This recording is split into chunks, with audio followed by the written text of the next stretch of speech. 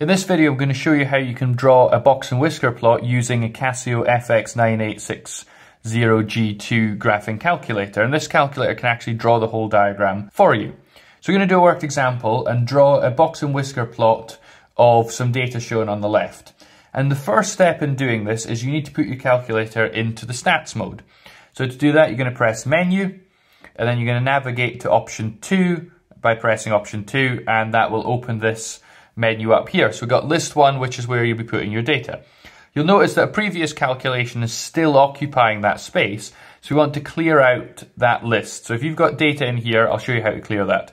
So you press F6 to go next, and then you want on F4 this delete all, so we delete all of that, and then F1 confirms that you do in fact want to delete all of that information.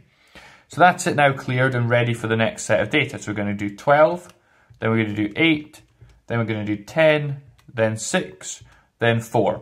That's all of our data entered, and you'll see that it keeps track of how many data points you've got. So we've got 5 data points, and it's counting up to 5. So that's one way of validating what you're doing. We now need to think about setting up the graph now that we've entered the data. So to do that, we want to press F6, and then we've got the option here for graph. So we press graph. We need to set it up and actually tell the calculator we want to plot a box and whisker diagram. So we press set, and here it's already set to a box plot, but if you didn't have that, you can press F6, and then box would be on button F2. Now, you also have to set up the other things. So we've got the data in list 1, so we'll leave that as 1. Then we'll leave the frequency as 1 and outliers as off. And so you want this setup showing on your screen. Then what you do is you press exit. This takes you back to here, and the graph has now been set up, so you can just press graph 1 and it will plot your diagram for you. So that's your box plot all plotted.